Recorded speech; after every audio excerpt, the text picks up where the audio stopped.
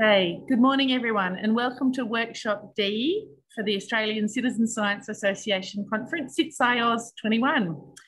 Today our workshop is on how to keep a nature journal and why it is important. Our co-hosts are Dion Dior and Julia Langford from NatureArt Lab. I'm going to hand over to Dion and Julia, but I should have introduced myself, sorry. I'm Amy Slocum, the National Coordinator of AXA, and my partner in crime over there is Bill Flynn, who is our technical assistant today with the Zoom. So hope it goes well. Enjoy everyone, and over to you, Dion and Julia. Thank you very much, and welcome everybody. Today we're delighted to present a very special session on nature journaling, which is something that everyone can be involved in and it is so important for citizen scientists.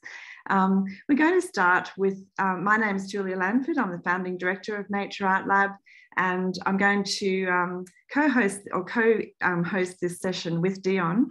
Dion, would you like to introduce yourself as well? Hi everybody, yes, welcome.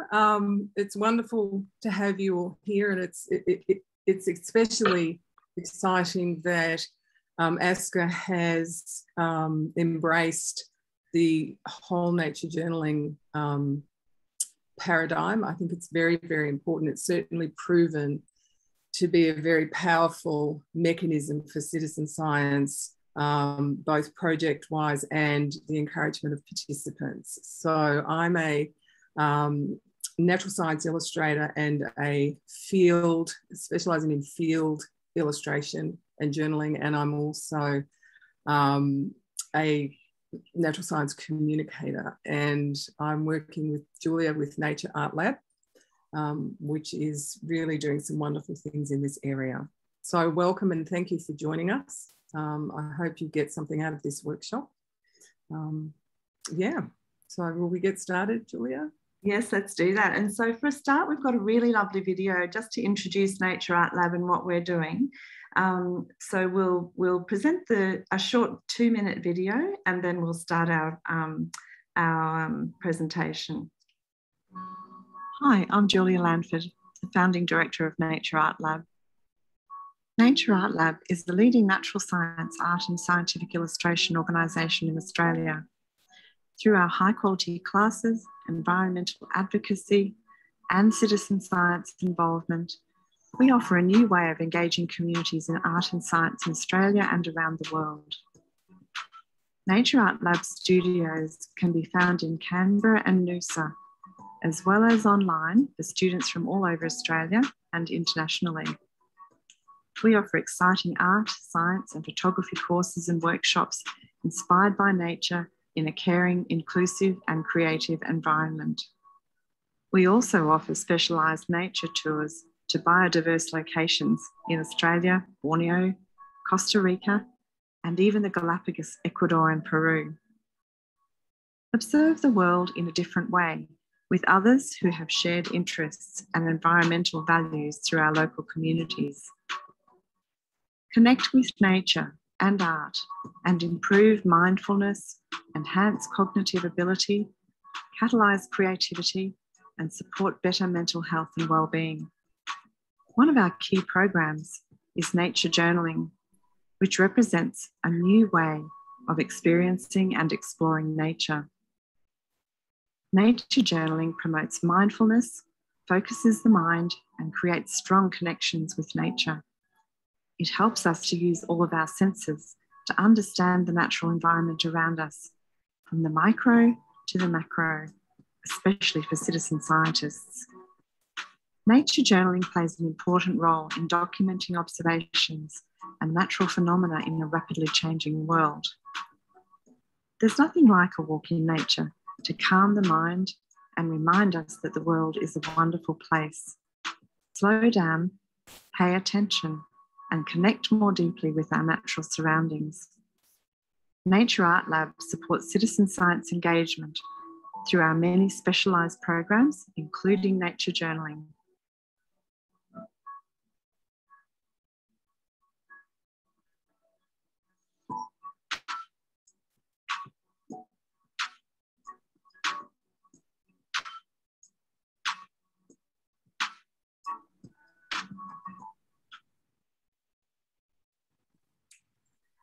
Thank you. And so now we'll start our presentation,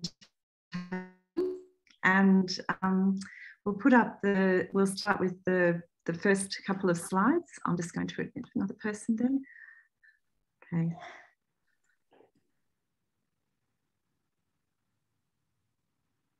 Can everybody see that? Yeah, that's good, Dion. Okay. Okay. Well, Julia, I think it's over to you. All right, thank you. So today's presentation, we're going to talk a little bit about why nature is so vital to our well-being. We're also going to have a look at what a nature journal is and what it involves in terms of materials and ways of observing. Journaling as a group, we're going to have a live demo and group practice session. And also we're going to talk a bit about the importance of nature journaling to citizen science participation. And there will obviously be some time for questions at the end as well. So let's start with the next slide, which is talking about the benefits of nature journaling. With nature journaling, we can become much more present through NatureArt and connect deeply with our natural surroundings. And one of the very important things about this is experiencing mindfulness, which is actually learning to exclude a lot of other distractions from our lives and focus just on what we're looking at in front of us. I think one of the key things about that is slowing down, paying attention to what we're seeing in nature and experiencing the natural world. Through this, we can also develop our creativity and critical thinking skills, being curious and asking lots of questions about what we're seeing or what we're looking at. And all of this supports a growth mindset and actually helps us to learn a lot more about what we're looking at and what we're experiencing in the natural world. So being a naturalist and being a nature journalist is all about being curious, paying attention, noticing things, having a sense of wonder about what we're looking at and experiencing in the natural setting, and spending more time outdoors, using all of our senses. So thinking about touch, sense of smell, listening to the sounds of wildlife around us, looking at things, and even tasting things where it's appropriate. It's about exploring our natural surroundings and being creative in the way that we're understanding and relating to things. And also being able to tell your story through nature journaling. And this little image on the right-hand side here is one of my nature journals, which tells a story about a little caterpillar that we found in our garden. And this little caterpillar was living on eucalypt leaves, but we found it ready to pupate. And so we picked it up and put it into a little container of soil. This particular species likes to burrow into the ground to pupate. And so we watched that process happening, and this nature journaling records the way that the caterpillar looked, some notes about its behavior, some notes about the pupal process and the way that transformation happened. And then it was about 20 days later that the moth emerged, and then was able to draw the beautiful moth that emerged, which was the pink-bellied moth. And so nature journaling can be an incredible experience to actually observe and understand the natural processes that we're seeing around us. And that little record there is actually really important for citizen science and ensuring that we have the opportunity to learn more about what we're seeing and the way that we're recording and creating these memories of natural species and natural phenomena in the field.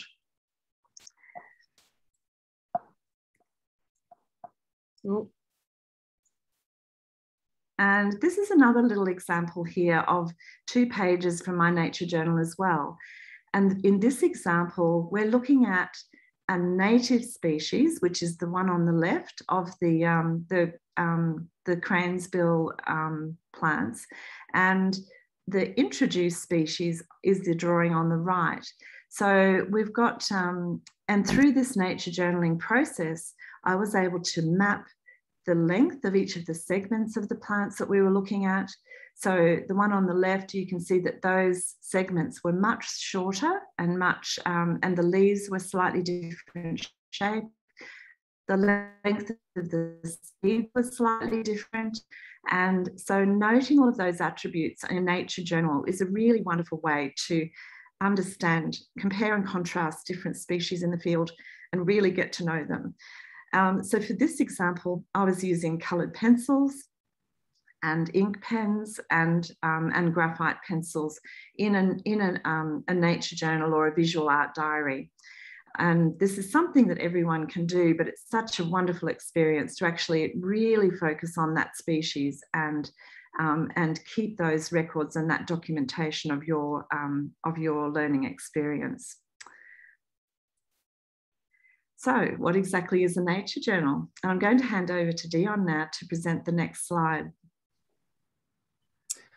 Okay, so for most of us who don't, or for those of you who don't keep any kind of written record, this will be fairly new. But for those of you, particularly the scientists amongst us, a nature journal goes by many names. And I think in the traditional sense, it is known as a field journal. In an older sense, it's known as the explorer's sketchbook. It is a scientific record. And it's a naturalist's notebook, and every permeation of written and illustrated records of time in nature is considered nature journaling. It's a tool that's used by everybody who's working in this field and everybody who's interested in this field in a profound way. And we're discovering it's a tool that is becoming more and more important to everyday people who want to record their time in nature. Importantly, scientists already have a version that they're mandated to use. It's predominantly data and very word and number and data driven. Researchers, naturalists, all are required by their professions to keep journals of some kind.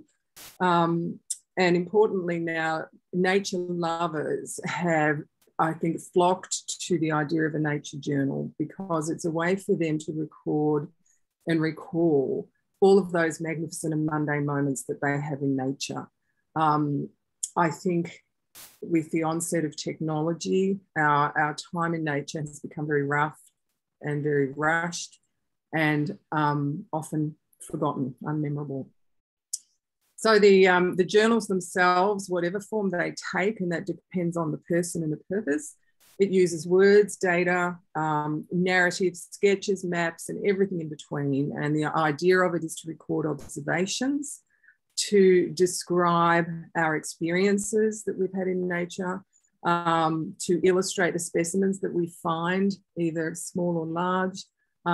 Importantly, it's to explore ideas, ask questions, follow leads, and obviously to collect data. And I think that some people ask why do we need to do all this? You don't need to do it, but to have a record of that has proven to be profoundly important, and often by serendipity, to the natural science community. Okay, so what's the big deal about a nature journal? It's a very big deal. It's a global phenomenon, and it seems to be becoming a very powerful tool in all areas of both natural science, naturalist exploration, and just personal journeys. Most of you will know that we can't do science, and even and especially citizen science, without a detailed journal of some kind that contains observations and interpretations. Quite often they're digital, but we're finding that the digital records are getting lost to data. The process of keeping a nature journal, it's the process itself that is profoundly different from taking a photo. It's about sharpening observation, and without sharp, solid, focused observation, we miss so much. It infuses the experiences that we have in nature with permanence and accuracy. Nothing implants an experience of a natural finding like actually sitting down and recording it either through words or some kind of data, or more importantly, through the idea of a drawing or an illustration of some kind. And that permanence and accuracy of memory helps connect us very, very deeply with nature. And at the end of the day, a deep connection to nature means an important advocate of nature. And the one thing we're finding, especially now that nature journaling seems to have really become a juggernaut in the last couple of years, is that it creates a legacy of our personal observations and discoveries in nature, and our collective observations and discoveries. And it becomes a record, an important record for the communication of natural science, both understanding and awareness. Photographic visuals are available to everybody, but so many important ones are getting lost in the moment or getting lost in the data. It seems that illustrations tend to stop people in their tracks. A written account of one's experience in nature stops the viewer in their tracks, and they take notice of what's on the page and what's going on. And that's certainly been my experience. So as I've said, citizen science and nature journaling plays a very, very important role in understanding natural phenomena with good records and as accurate as possible visual interpretations of what we're finding and seeing and experiencing in nature. We're able to understand either by purpose or by accident some very important natural phenomena. And there is certainly through my journals, and I know Julia has had a lot of aha moments with her journals, when you build the record and the journals become consistent and available, you start to see some really, really important elements relating to things like climate change variations, changes in biodiversity and our ability to map those changes, symbiotic relationships, and how I think exotic and natural are becoming blurred in their importance to symbiosis, and certainly seasonal trends and phenology. And I think with Australia's very important and profound ability to embrace our First Nations and Indigenous citizens, those understanding Australia's unique seasonal trends and phenology through the eyes of our Indigenous populations is extremely important, I think, to understanding the uniqueness of this country. So what does it involve? Well, Julia has touched on this already. And first and foremost, it's about observation. And I think that observation ties very importantly back to citizen science. Because with our citizen science projects and participation, we're asking the citizen science to observe and report. And those who develop a greater observation capability can find and report on a much bigger scale, a much more important scale for citizen science research. And so nature journaling is the foundation. It's, in my mind, one of the most important tools for the practice and refinement of observation skills, because it is about choosing to notice certain things around us, especially when others don't, when we're tramping through the bush, you know, looking at birds, to actually sit down and try and purposefully write about or draw our bird experiences delivers us so much more information than if we're just staring at it through the binoculars and then moving on. So it's about paying conscious attention and developing a conscious awareness. So observation through consciousness will make all of our citizen science projects just far more effective, I think. So with the process, we stop, we look, we listen to what's going on around us, we smell, we touch. It's the five senses and our ability to purposefully use those five senses to describe our observations in nature. And field scientists among us right now will be saying, yeah, that's what we do. That's what we've been doing forever. And that's true. And that's an important component that we want to pass on to the citizen participants in our projects, because it makes their contribution much more profound. What we tend to do, and certainly what I encourage with the groups I lead and the classes I teach, is about saying out loud what we call speak the obvious. So it's about saying out loud observations. It's about working with each other verbally to follow curiosity, to describe to each other what we're seeing, and then we pick up our journals and we start writing or drawing or measuring and recording. We paste, we count, we do whatever we need to do in order to capture all of the information we possibly can about what we're experiencing in nature. We don't have to have the answers to those questions. We don't have to know the species that we're looking at. That's part of what the Nature Journal gives us, a record of what we're looking at. And we use what we call the classic laws prompts, and he's considered, John Muir-Laws is considered one of the eminent nature journaling advocates in the world. And he's an author of some wonderful books in nature journaling. And he introduces to the idea of answering these prompts as we go along. I noticed that the leaves on this tree are all filled with holes. I noticed that this insect has an unusual coloration in its wings. I notice this. I wonder, prompts us to ask the question, I wonder why that's the case. I wonder what put these holes in the leaves on this tree. I wonder why this bird is making so much noise when it's not apparent there's a mate around, and so on and so forth. It reminds me of another moth I saw, or it reminds me of something I have experienced or read about, or any number of things. And then the one that I've added myself, which I think is important for my students, is I need to find out what this means. I need to get a confirmation identification. I need to talk to somebody who knows this. I need to take a sample, or whatever you need to do to continue that path of curiosity as we move through the nature journaling. I think looking at that, we start by looking at the big picture in nature journaling. And in citizen science projects that I get involved with, the first thing I do is look at the big picture. And with the recent backyard bird count, when we were working in the backyard, first thing we did was describe and document what the backyard looks like. So taking notice of the big picture. And there's a wonderful author, I'm not sure if any of you have heard of him, Tristan Gooley. He's got a series of books.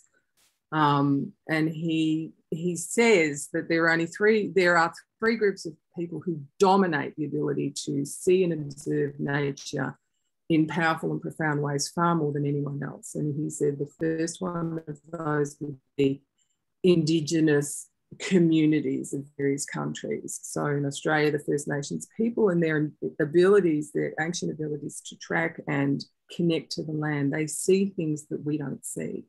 The second group is considered elite military, so highly trained individuals like SAS and Marines, or SEAL teams, or whoever they are, who spend a lot of time outside, and they understand, and they're very highly trained to see the environment in ways we don't.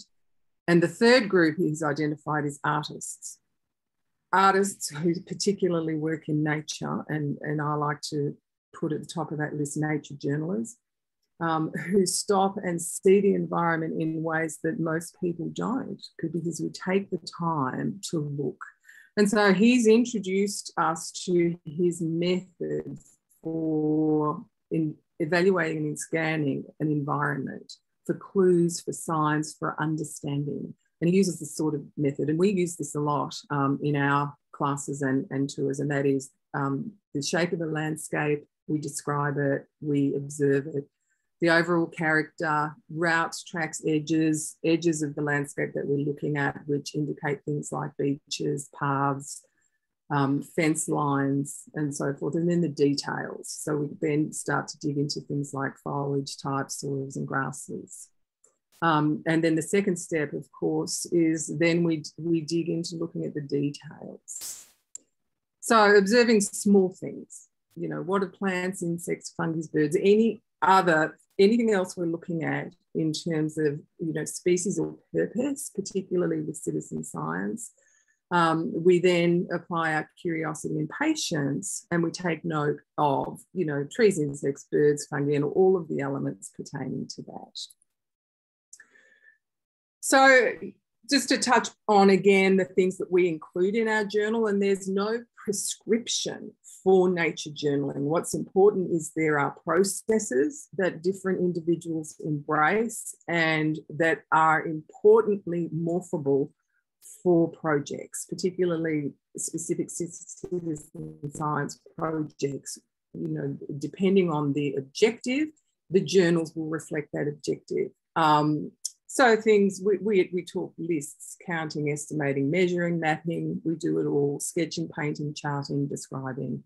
Then we ask the questions, we dig into metadata, research, hypotheses, narration, diagrams, illustrations, all of these elements. And so we see nature journaling is, we say it's the key tool of citizen science participation, but it's probably a tool. And the way to become efficient naturalist and contributor to the projects is the noticing and the reporting. Very, very important. So applying all of that to projects, this just gives you a little sequence of how we do it, and it changes depending on what we're doing. So we observe, and we observe very closely. Magnifying glasses, microscopes, you know, when we're doing field work, it's whatever we can carry into the field. We then spend time studying those subjects. This is where we take measurements. This is where we identify components. If we can, we look at behaviours. This giant grasshopper wasn't going to sit still, so he had to be put in a little bottle so I could look at him. Then the field journal itself looks something like that on the screen, which is a very quick and rough ability to take lots of notes, scribble some sketches, take measurements, record whatever we can record. And one of the elements that I think is very important to the field journaling is the story that you're telling about that experience. And I encourage my students to speak in first person. So I am here in the forest. I have come across this magnificent giant Australian grasshopper. Its coloration is this, blah, blah, blah. And then the story tells. And with this particular grasshopper, it jumped out at me and scared the living Harry out of me. So it was quite funny. Once we've journaled and observed, we then release. We generally don't collect unless there's a specific, either a license or an individual trained to collect, especially with insects. We release as much as possible. We leave no trace. We don't take anything because everything that we've experienced goes into our journals. And then we take back with us, and amongst these is a series of photographs. We take a lot of photographs, but we take those back, and if we have some sort of a purpose, like an illustration of some sort or some kind of more refined record that we want to present to the science leader or another group or for science communication, then we work on the illustrations, usually back in the studio. But we have all the information we need while we've been in the field. And that's the important thing, because it's first person experience that is recorded in the moment. And that's irreplaceable because memory is fickle and we often forget it.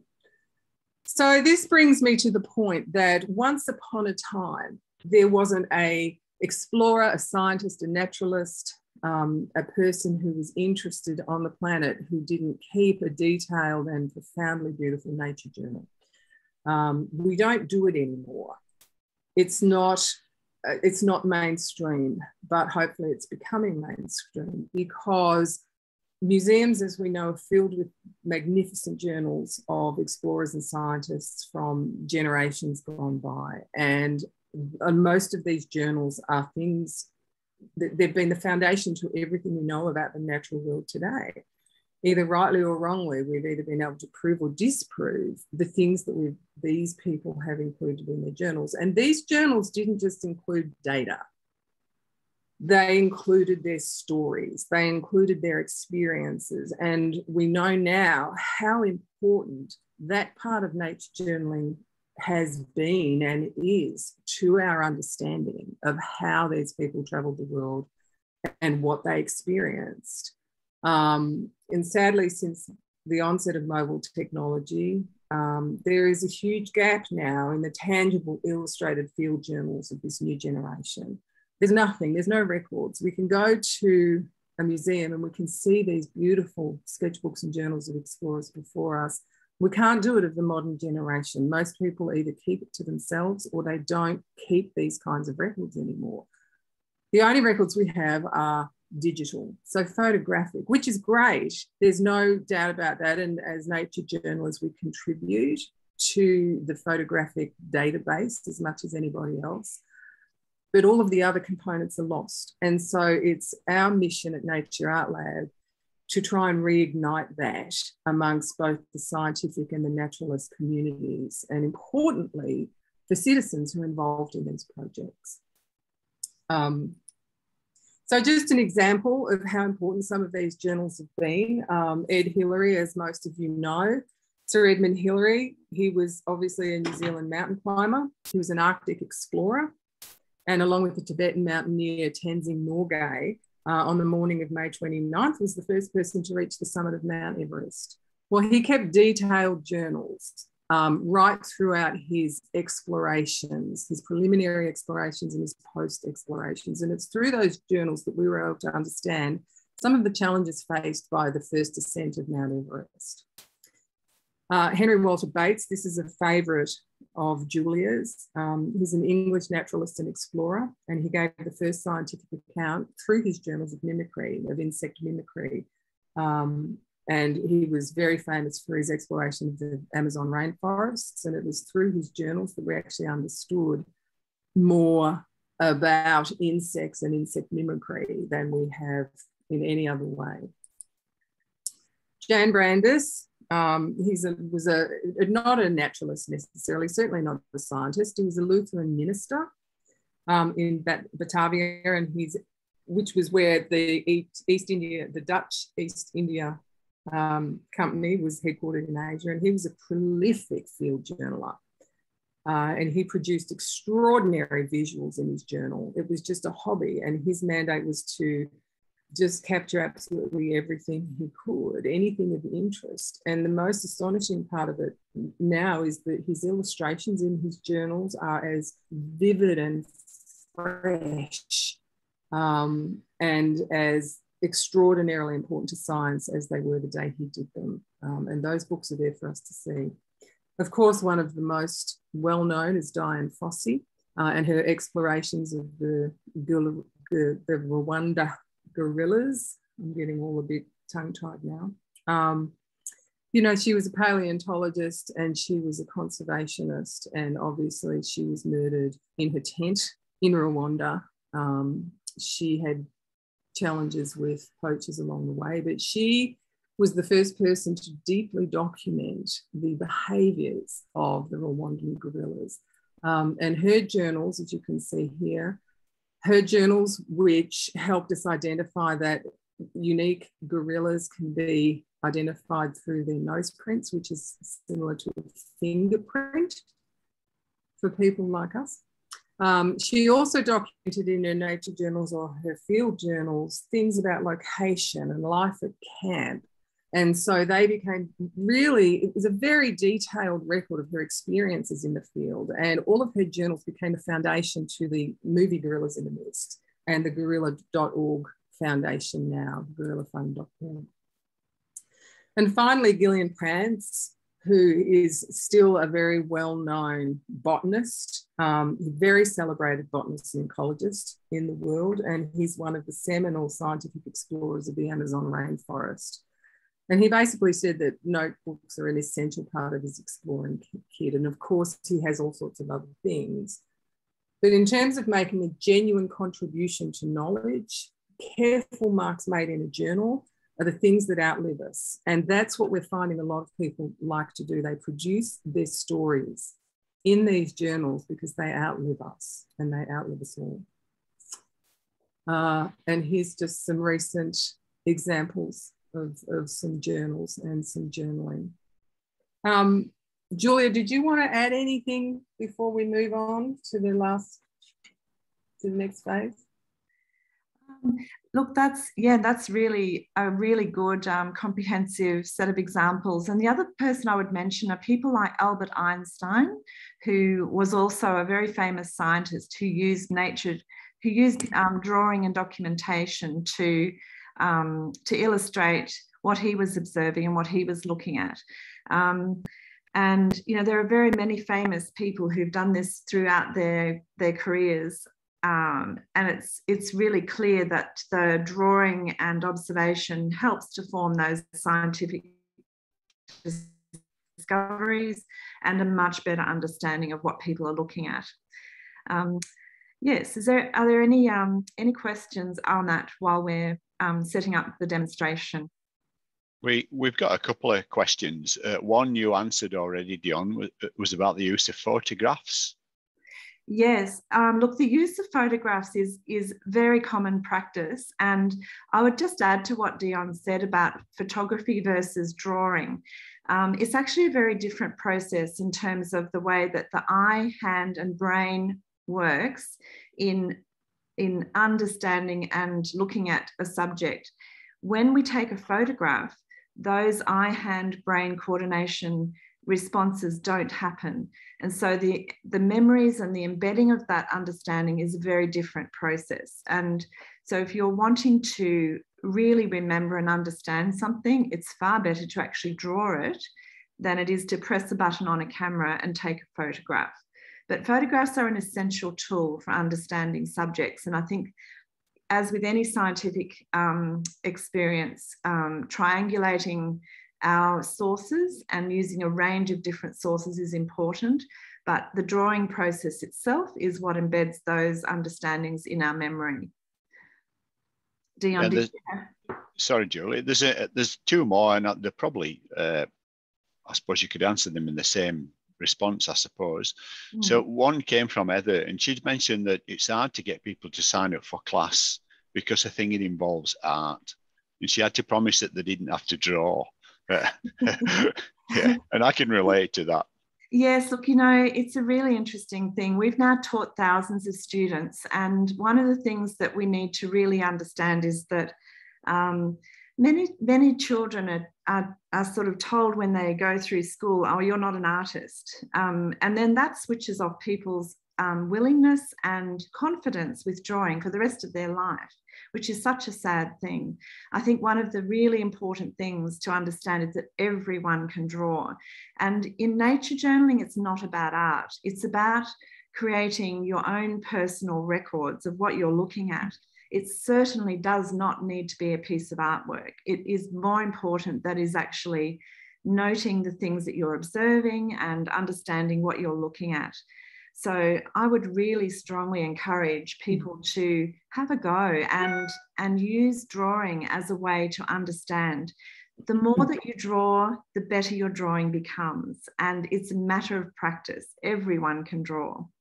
Everyone can draw. And let me just add to that. That whole I can't draw scenario, if I had a dollar for every time somebody came to a class or a field trip or a workshop with that thought in their head, I'd be living on a desert island enjoying solitude. I'd be wealthy as anything. Everybody thinks that. And, you know, I think the challenge is that on the internet today, we see the best of the best. And there's a lot of people who I think post their very, very best work and indicate that it was probably just something they threw together, which is a sad misdemeanor because that's not true. Field art and working and drawing and sketching in the field is very different from sitting in a studio after years and years and years of education and practice. And these beautiful refined works come out. In nature journaling, art is an important part of it, but not for everybody. And I think that's what's important to note is that with nature journaling, there are so many components and art is one of them. And in our ability to teach what we call rapid field sketching, which is an ability to capture something quickly and loosely so that you can capture the information associated with that. And so the first thing I say to my students is number one, you don't have to be able to draw, because I'm going to teach you how to draw, but I'm going to teach you how to draw for the purposes of recording information and telling your story. Turning that into a beautiful piece of art to hang on the wall, or a refined natural illustration used for publication, is a completely different thing. And if, we find a lot of people learn very, very quickly, and that their drawings in their nature journals become amazingly accurate with a few simple techniques. So we try and encourage people not to be put off by the idea of art and drawing, because secretly I think most people would really like that, they really like it. That inner child is still there wanting to pick up the crayons and do really fun things with them. We find, because we teach a lot of school students, young people and children from the very earliest of age, and they're the ones that come with the right mindset. And so what we do is we work very hard to capture the key elements of the children's mindset and bring that to adults and bring that to scientists and say, there are stories that need to be told. They're important stories as part of science that need to be told and communicated. And, we can, through nature journaling, you can help people. Yeah, that's right. And it's all about curiosity and using those prompts to ask questions about what you're seeing.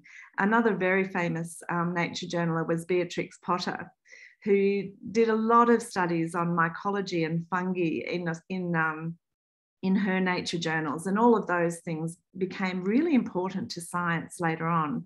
There are so many examples of people who've used nature journaling and little sketches, little field notes. Those observations are so important for science, and for each and every person to make a contribution to science through their nature journaling and their observations with nature. You mentioned collecting information, Dion, and I don't know if this question is from someone who is aspiring to be a professional illustrator, but their question is, how's the information collected and shared? Well, it's collected through first-hand experience.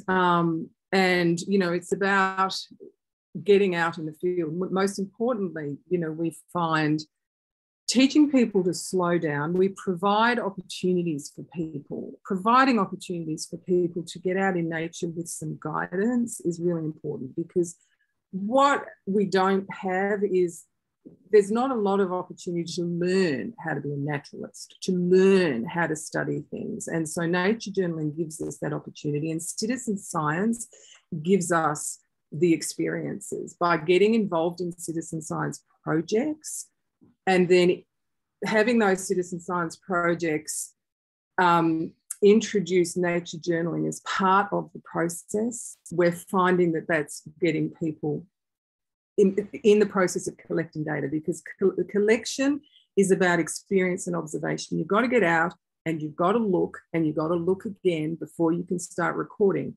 Now, transitioning to that to illustration becomes something that is, I think, more professional. Now, we find a lot of people, once they learn the basics of nature journaling, and specifically observation and field sketching, their journey towards illustration becomes more clear and more quick. And there's lots and lots of opportunities. I know NatureArt Lab, we teach a lot of professional level natural science illustration courses, but for illustrators, then it's about bringing specimens back and using photographic reference and field guide reference and scientific collaboration. For illustrators who are producing illustrations for scientific journals or publications, then the process of scientific collaboration with project leaders is really, really vital. And, there's a whole mechanism of steps that we take for that. And that's not what this is about. This is about getting everyday people who love nature and want to get involved with more purpose and contribute something to the greater understanding, and hopefully then to the greater advocacy of nature. Then nature journaling is a vehicle to help them do that and make the connection between citizen science participation and citizen science projects, and then ultimately the data that comes out of that, and the way that that data is then communicated back to those citizen science, to the citizens involved. So, yeah, hopefully, did I answer that question, or did I? Yeah, you got a follow-up question, you did. So basically what they're saying is, once you've made the observations and to create a broader learning, what are the avenues for sharing the observations? And I think you sort of alluded to that in a way, but I suspect, I mean, this person's a researcher and they're pursuing this in their citizen science research. So I think they're looking at what are the avenues rather than, you know, the process. Okay, well, the avenues are really important, and they're still emerging, because nature journaling as an important part of science, citizen science and scientific communication is emerging. So they're coming up with new avenues all the time. And there is John Laws, again, going back to our American grandfather of nature journal, or father, I should say. He probably kicked me for saying grandfather because he's the same age as me. But he started the concept of the Nature Journal Club, much like a naturalist club, where people get together and they go out in the field on a regular basis to explore nature and then share and journal. And a lot of that goes into his books, a lot of it goes into class teaching. The other ideal is to get a lot of our work attached to and as part of the scientific publication and communication, and not just through the one or two or the handful of seasoned and immaculately skilled natural science illustrators, but the everyday people who are communicating those projects and experiences in the scientific journals and publications with an everyday take on those experiences. Now, the museums, we want to encourage museums and universities to start collecting and gathering nature journals again as part of their collections for examination, for sharing and for education. And the other component that NatureArt Lab have been discussing developing is what we call the Nature Journal Project, where we are putting together a project to encourage participants to, we'll provide a journal, they take the journal, they take it out into nature, they fill the journal with their nature experiences, and then we bring it back into a library of nature journal collections. And then those journals go on tour and they become part of our scientific record. So that's the nature journal part. The other side is that those nature journals become very personal, and we find a lot of people want to get into nature journaling as a way to develop a legacy that they can then pass on to their families and their children and grandchildren. One of the things that sparked this idea was that the number of students that come to me in classes and say, look what I found, my grandmother did this beautiful, or my great-grandmother did this beautiful painting of a bird. And, you know, it's passed down to me, and it's so treasured and it's so important to that family legacy. And I know that, you know, one of our, Julia Fiona, I think it is keeping, she's a very, very credentialed botanical illustrator and a tutor with NatureArt Lab, and she's keeping her nature journals, which are exquisite to look at, solely as a record of her time in nature to pass on to her grandchildren. So there's a personal, very personal element to it as well. I think just to add to that, I think also there's actually a really important thing that, and I guess it's a new area of how to introduce the findings from nature journaling into the scientific realm. And I believe that it's a nascent area. I believe that there's something that we can do to help to engage scientists in the documentation that's been recorded in nature journals. So I think it's a very, very good question and a very important area for us to follow up on and look at avenues to support that, because there's a very important story to be told there, you know, through those observations over generations, and looking at the differences between what's happened in past decades with what's happening now in different areas. And I think, you know, you can go back in Australia to people like, I think Kevin McDonald in the Newcastle area was doing documentation of nature in his area. And if you look at what's happening there now compared with what he journaled and documented in his area, you know, previously, we probably start to see some changes that could inform climate change, variation studies, and all sorts of things. So, you know, I think there's a very, very important role for nature journaling contributions to scientific research and study in the longer term. That's it for questions currently, Julie and Dion. I'm sure there'll be many more to come as we progress. Yes. Okay. So we'll do a little live demonstration now with Dion. And let me change my phone.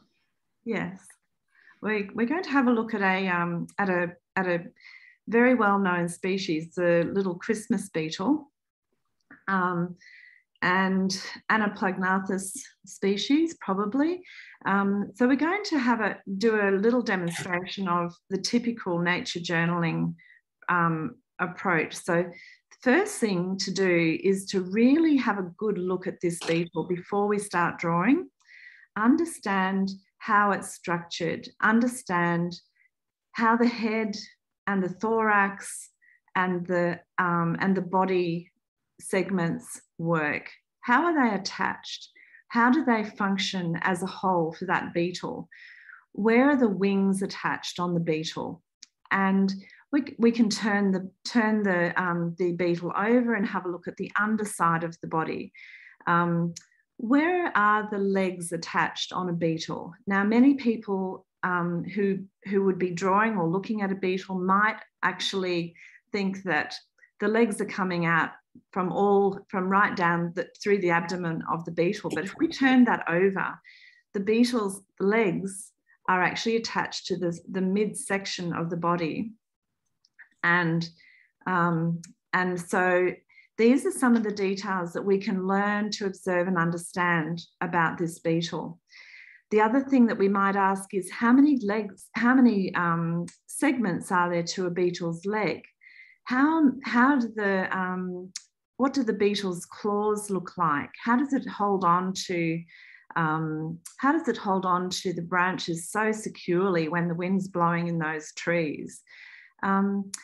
What do the mouth parts of the beetle look like, and what sort of food does the beetle eat? These are all the sorts of things that we can have a closer look at when we're doing our nature journaling and understanding the subject that we're looking at. I love this beetle because it's just the coloration is amazing. And it wasn't until I actually got it. Sorry, we've lost a few pieces of it because I've used it so many times for demonstration. But once I got it, I don't know if you could see this. Yes. It's kind of hard to see because of the lighting in here, but there's this little segment in the middle. Yes, the little section in the middle where the elytra attach. Right. Well, that's covered in white hair. Yes. Which I didn't actually see until under the microscope.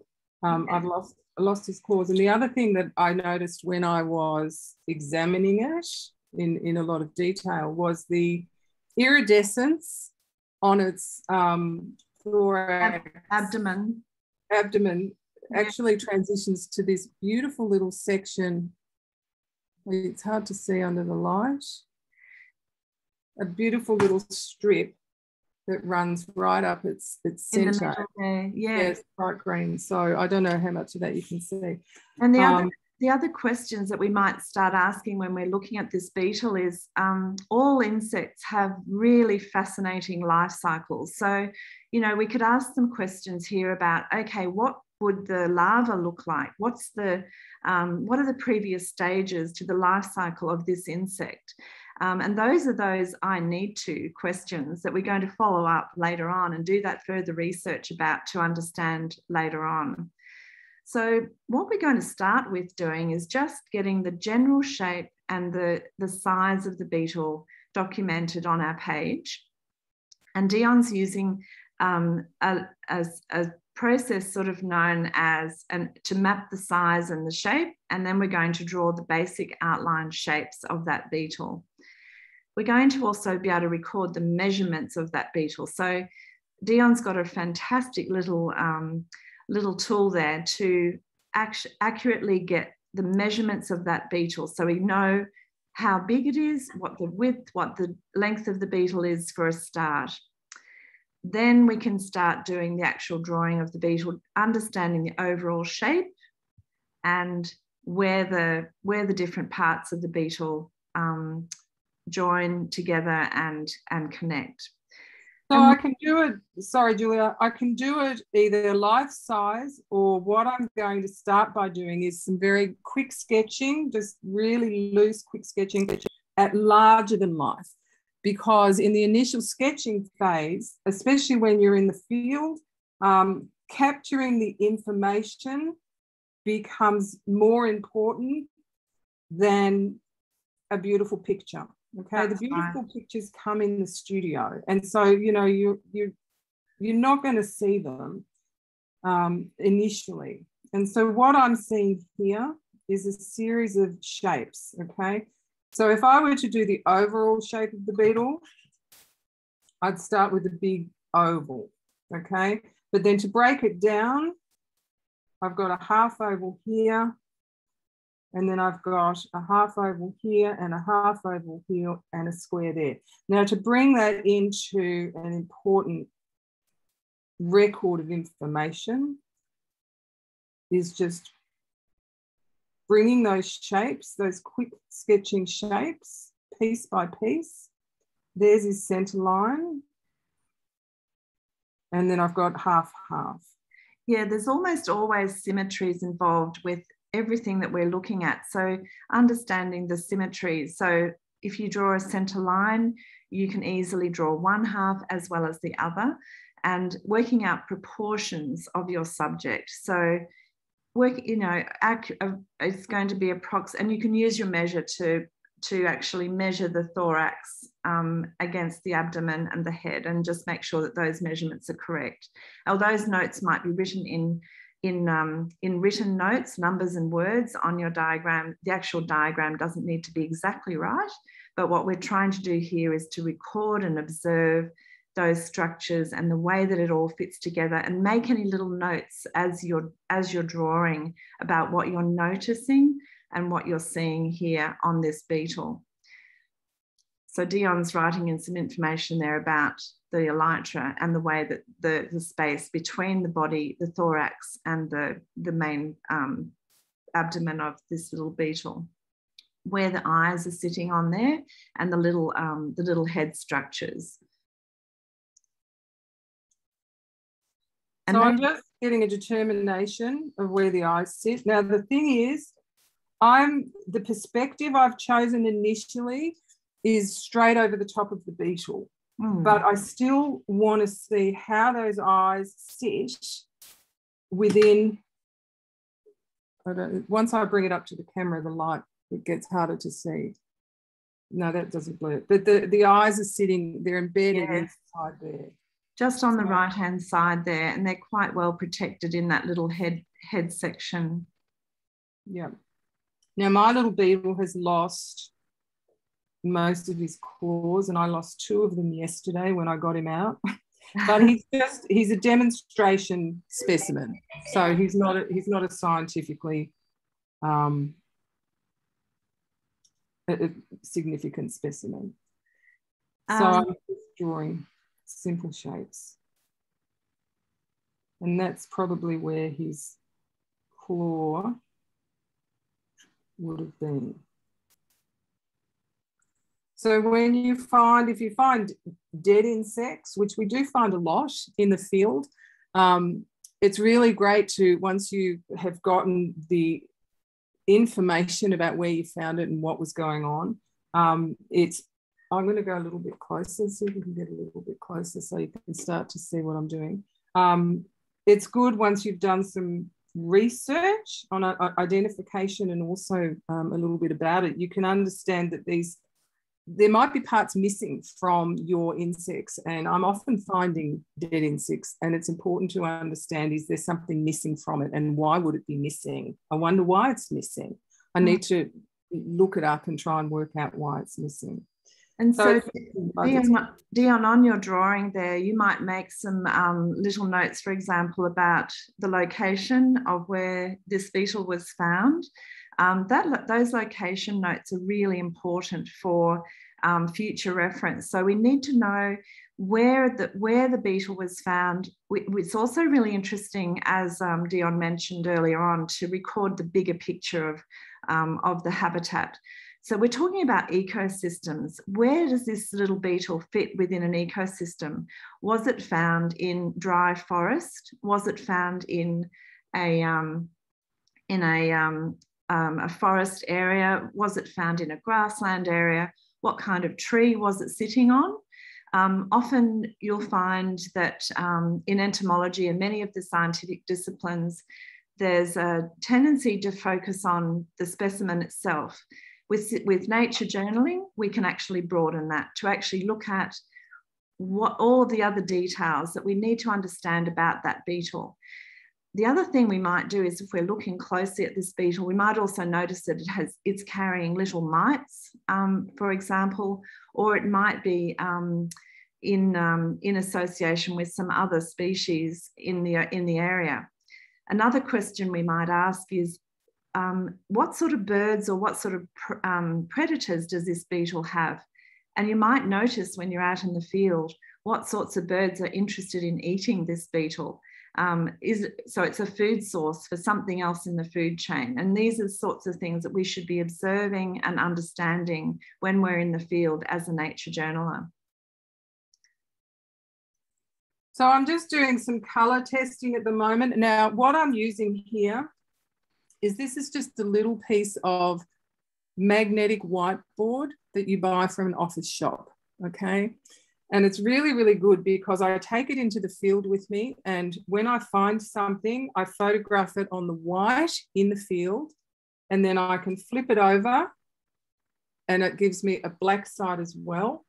And I photograph my subject in both of those environments. And those photographs are important because it shows me, especially with things like flowers, butterflies, well, not so much butterflies, but flowers and leaves and all of those kinds of things, the colours can fade very quickly. And it's important to try and get a record of colour variations in different environments. And then when I'm colour mixing, I sit my little insect on the whiteboard next to the page, and I can do some colour matching just by picking up some paints to try and get as accurate as I can. Now, the iridescence on this bug is so vivid that what I'm seeing in front of me right now, and I look at the screen and it's completely different than what you're seeing. It's just really, really vivid. Let me see if I can lighten it a little bit. You know, there's lots and lots of colours in there. So what I'll do is get the main underlayers of colour, and sort of from where I'm sitting down towards here, I've got a lot more green. So I'm colour matching my green as close as possible. And it's just, it really just becomes a personal ability to decide what colours work where. And it's just about playing around here. And you can swatch them on the paper to see how they go. But colour notes, it's not just about colour. Dion, are you able to pull your screen up a wee bit just so we can see your colour notes on the bottom of the page there? Yeah, perfect. Oh, sorry, yeah. The other thing you'll notice with Dion's, what she's using there, she's using what's called a water pen. This is a fantastic field brush. It's a plastic tube that you can refill with water, screw on, and then you've got your water and your brush all in one instrument. It's absolutely fantastic for field notes. And so you just clean it. Yeah, clean it on there, and you actually squeeze the handle of the brush to filter the water through the brush end to clean it. And you can use that to drop water onto your surfaces or clean the brush, and you've got a wonderful supply of water for the whole field trip. The other medium that you can use is coloured pencils. You can use marker pens. You can use graphite pencils and just do graphite drawings in black and white. But doing colour notes is a really nice idea in the field, and just getting a bit of an understanding of what that beetle looks like. The other thing that you'll notice with the beetle, it has a little part of its wings coming out at the base of the elytra there. An interesting thing about beetles, as everyone knows, they have a set of transparent wings underneath those elytra covers. And so when we're doing our drawing of the beetle, we can make the little elytra, the wings that are coming out at the bottom. Sometimes you might find the elytra open on the beetle as they fly. They lift those elytra up, the hard covers of the wings up, and the underneath of that are the two other transparent wings that it flies with. So they're just fascinating little things, and there's so much to learn about beetles and the way that they work. So my hands are shaking a lot, so it's kind of messy, and I knew that would be the case. But, you know, here's the important thing. It's a field sketch, okay? It's not a work of art that's going to go on a wall. It's designed for information. And so what I've done, and I can show you, I worked on this yesterday as well, but I make colour notes. And then I can start to say things like, you know, primary visual. And then I notice with this particular bug, when under the different lights as I move around, there's a lot of warmth in there. So what I've got is the underlying translucency, but then I've got an overlying neutral. So it's a series of browns and various kind of colours in the neutral palette that come out over the top of it. And so what I might do then is make dominant colour notes about, this is what I call the skin colour, and these are what I call the underlying iridescence. So iridescence is really, really difficult to catch colour-wise, but it's also the most fun. So if you find really colourful butterflies and beetles, and I find a lot of my students absolutely love it when we get to the colour swatching component, because it really is about trying to describe not just the parts of the beetle or the parts of your subject, but how it's presented, what's its display in all the different ways. So when I bring it underneath, the abdomen at the very bottom here is a really beautiful combination of dark greens and blues. And so if I want to do what we call a zoom in, zoom out, so I'll flip it over and I'll show you the flipped over one I did yesterday. I was just practicing, okay? So I did multiple perspectives, and it's really what we call step 5, I think, correct, Julia, of the process? Yes, that's right. So, and showing the different sides of the drawing. So once we've done our initial drawing, the really important thing with nature journaling is to look at it from different perspectives. So look at the side view, look at the underneath view, show where the legs are joining on that beetle, show what it looks like from the front, from the back, and it's really understanding that insect to a great level of detail that you wouldn't be able to do if you were just taking a photograph of it. Right. And, you know, I spent quite a lot of time observing the underside. And I think one of the things that I really noticed was the difference in colour, even under strong light, between the underside of the abdomen and this tail part. It was almost purpley and blue, and there was all these other colours emerging from it. And then the colour dulled a little bit up here. And this was purely and simply because I was looking at colour. My purpose at this moment was to look at the colour. And I realised under the microscope that what I was looking at here was fine hair, even underneath. And then underneath here, underneath the mouth, was fine hair. And so because most of his claws and his legs had, or her, I don't know if entomologists among you can identify it as a male or a female, they've broken off. What is it? Generally, the males are smaller and the females are much bigger. So I don't have anything to compare it to. So that's another thing. If you had several Christmas beetles, you could actually then do a comparative study to look at the size differences between the different beetles. But yes, Dion, what you're saying is one of the wonderful things that you also can do with nature journaling, which is very different from a photograph, is to actually study the textural surfaces that you're looking at. So it's not just a shiny beetle. When you look more closely at it, you can see lots of little hairs, lots of little claws. You can see, you know, all sorts of different textures, little holes and pits on the surface of the beetle's thorax. There's so much to discover just on the surface of one little beetle. Right. And, you know, I mean, for those of you who think, oh my gosh, you know, the whole drawing thing is just really challenging, I just want to show you, because that's the beetle, and I knew I would either have shaky hands or run out of time to do it justice, because one of the joys of nature journaling is to sit in nature and spend some beautiful quality time between you and your subject, and it becomes a relationship, your relationship with what you're seeing in nature. And that your journal is your record of that unique relationship. So, you know, that's just a quick one. But for me, my process is I have two main journals, two main things. And one of them is, you know, let me just zoom out so you can get a better view of it.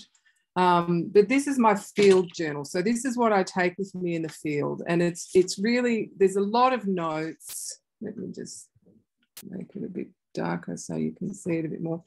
And these are the sketches, as you can see, they're very rough.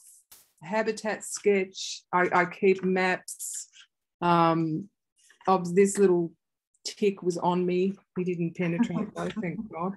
I caught him in time. So, you know, this is just a record of finds and citizen science projects I've been involved with. Here's another way to explore colour.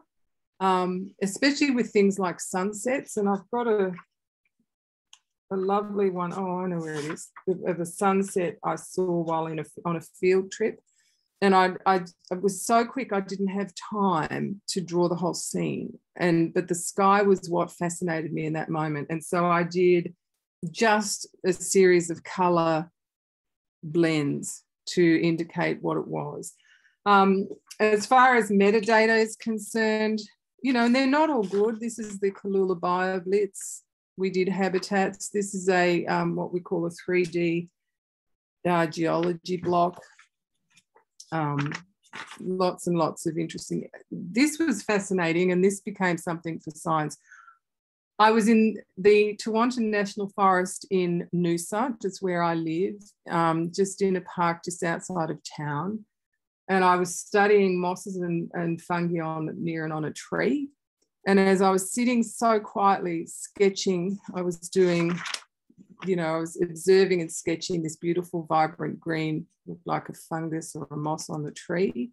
And as I was sitting there quietly, I was so quiet, this beautiful, huge dingo walked right up, a wild one, by the way, walked right up beside me.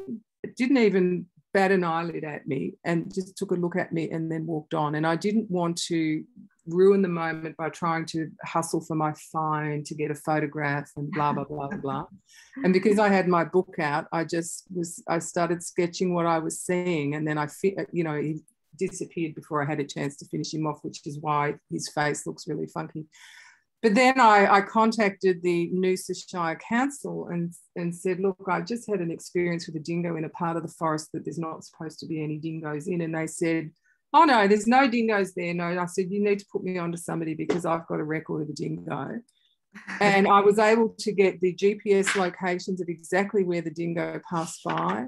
I had metadata up here on the weather conditions, moon conditions, clouds, geographic location, the exact time I saw the dingo. And they took copies of my page. They wanted copies of all of these pages so that they could, and I described it. I described the experience I had. I said I didn't realise it was a dingo initially because I know there was wild dogs there, and I thought the colour looked like a dingo, but for some reason I got it in my head that this tail wasn't a dingo. And it wasn't until I did research and looked it up that is a unique part of the dingo, is the fluffy tail that sits above its body when it's relaxed. And so I described it all. And I actually said somewhere in here, I don't think it was a dingo, I think it was a wild dog. And then I realised it was a dingo. And so, you know, there's legitimacy to that. And so now they know that they have at least one wild dingo in the field. That's really wonderful, Dion.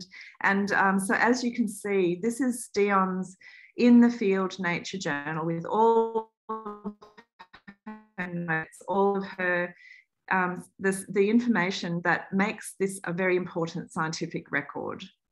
And it's not about creating artwork, it's those observations and understanding and connections with nature that are so important. Right, and this is what I call the base camp journal. So this is something I then do when I want to refine them. And see, that's when I found this little guy. Oh, beautiful. Yeah. And so, you know, these become, if I wanted to study, I was doing a study with people on seeds. And so we were documenting seed pods, and this one, we know it's a flame tree, but at the time we didn't. And it wasn't until I started sketching it that, because as an illustrator, you have to make sense of what you're seeing, that I discovered there were two tiny, tiny, tiny little flame tree seeds in here, one in here and then one under here, because they were bright yellow. And we had to look at it under the microscope. And I've now got two flame trees growing in my backyard. Dion, we're up to 11:45, so we might need to continue with the next part of our presentation. Definitely. So that's just some... Okay. That's great. Let me do a screen share again. Get you back here. Okay. So this really just talks about what we've already discussed, I think, in a more important way. This really looks at the foundation to citizen science participation. And I think that the key to citizen science success is that you have people involved, people actually getting out and being involved in the projects and doing their part to contribute to the knowledge databases of natural sciences.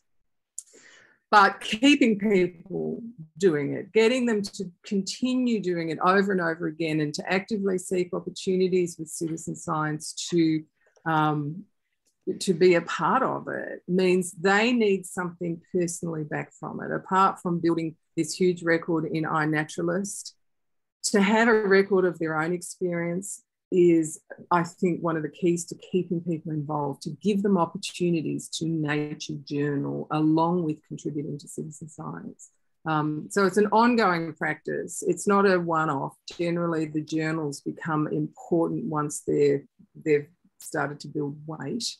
And it's a very important opportunity for education. We use it a lot in Peter 12, environmental, scientific and artistic education, and through NatureArt Lab we work with kids right from the very preppies right through to senior year 11 and 12s, because nature journaling becomes important to the different aspects, and it also enables a whole new generation of naturalists and scientists to, you know, number one, pass on their knowledge and experience, and importantly their stories.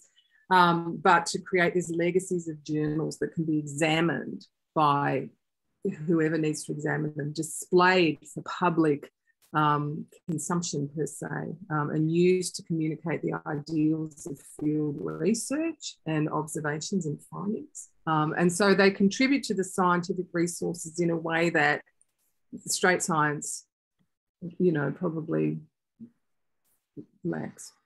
Okay, so how do we encourage nature journaling as a key part of citizen science? Because this is all great, but how do you actually get people to do it? How do you get people to bring a journal along to a program of some sort. And the bottom line to that is very simple. We need to teach participants to observe more deeply. We need to give participants the opportunity to learn, to add nature journaling to their citizen science involvement, and, you know, helping them maximize their own personal experience in the citizen science project.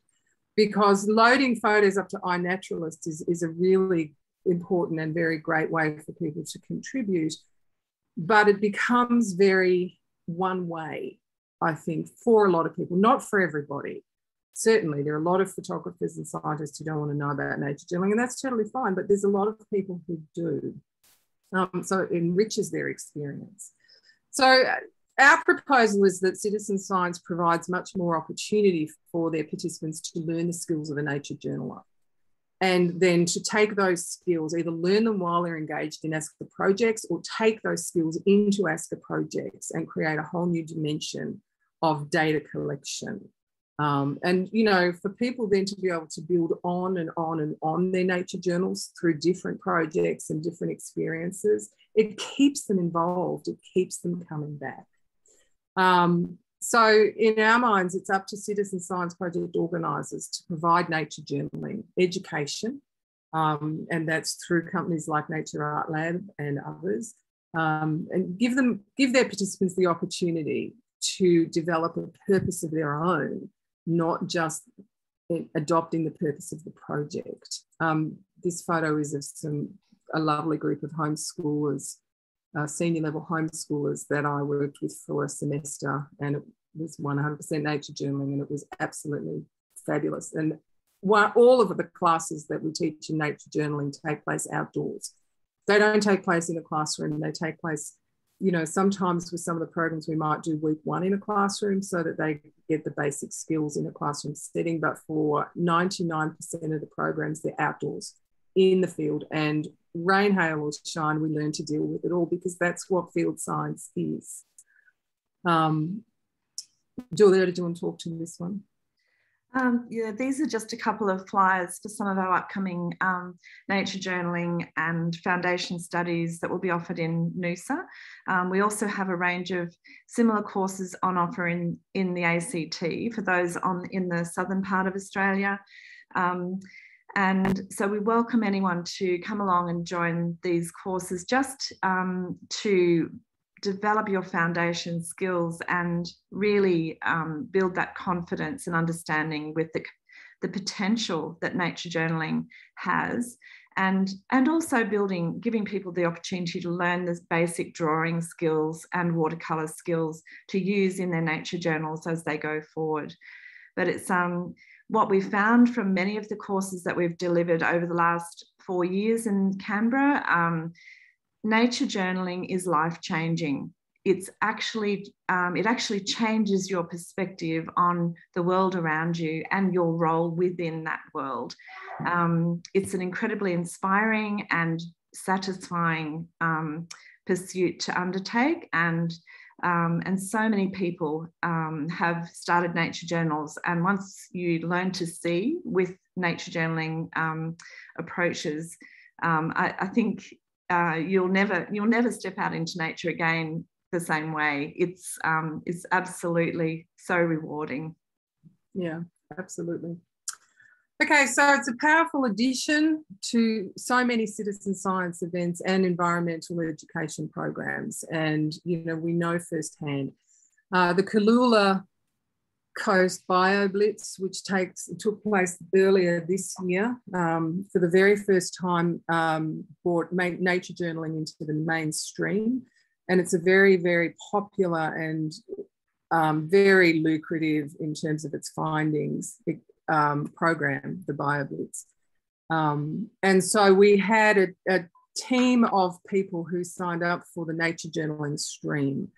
And throughout the BioBlitz, we ran a series of workshops, and we took the journalers out in the field for specific nature journaling programs. Many of them got involved in the scientific field programs because it's literally 18 hours over a day, over 3 days of intense biodiversity study through some world-class scientists leading field research. And so the journalists all distributed and went on those programs, and many of them stayed for the entire program with the Nature Journal group. And we did large-scale habitats on one of the days. And then we did coastal heath and the sand blow. We did Wallam, and we did rainforest as well as creek. And so during that one day, we did the 3 habitats, and people were able to explore those habitats and document their experiences in those habitats.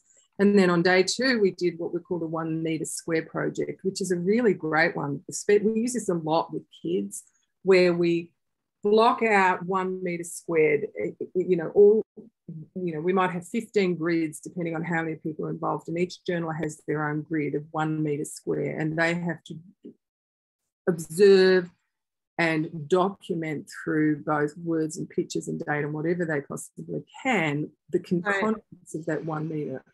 Dion, we're about 2 minutes out now, so I think we've only got a couple more slides, and there we go. So that's an important way to get involved. So yeah, hail to the BioBlitzers. They're a great experience. That's it from me. Thank you. Any more questions before we wrap up? I think just a couple of general ones, Julia. One was about the tool that you use for measuring the beetle, Dion, and someone suggested it's a multifunctional geometric ruler, bit of a mouthful. And the pens, so are they readily available? Yes, they are. The little water brushes are available just about anywhere at any of the art stores around Australia. Possibly newsagents also stock them, so you can get those just about anywhere. Yeah, they're pretty good. Mm-hmm. Yeah, and a magnifying glass is very important. Yeah. So Dion, where did the little ruler come from? That looks fantastic. Yeah, it is. I got that. I must admit, I just bought it online, and I'd be very happy to share the link because I bought 2 of them. I saw them online. Yeah. And it's brilliant. It's perfect for the field because I can do compass bearing measurements, and I can do all sorts of things. Yeah. Very nice. It is. It's great. And it fits in a little pencil case, which is basically the thing about nature journaling. You only need a very small pencil case or box that you can put in a little backpack or a side satchel, and you've got everything in there. Nature journal, one little box with all your gear set out, and that's it. And off you go and take it with you anywhere you are in nature. Yep. Even in the backyard. Sorry, Julie, we're about to get the cut, I think. So on behalf of AXA, I would like to thank the pair of you for a wonderful presentation, lots and lots of questions and positive comments, and I'm sure you'll be getting lots of follow-up emails and contact from the people that have attended today's session. So thank you very much. Thank you, and thank you everybody for participating. Yes, thanks everybody. I appreciate the opportunity. Thanks, Julia. You're most welcome. And yeah, we'd welcome any questions. Contact us at NatureArt Lab. We'd be more than happy to help. Bye, everyone. Bye.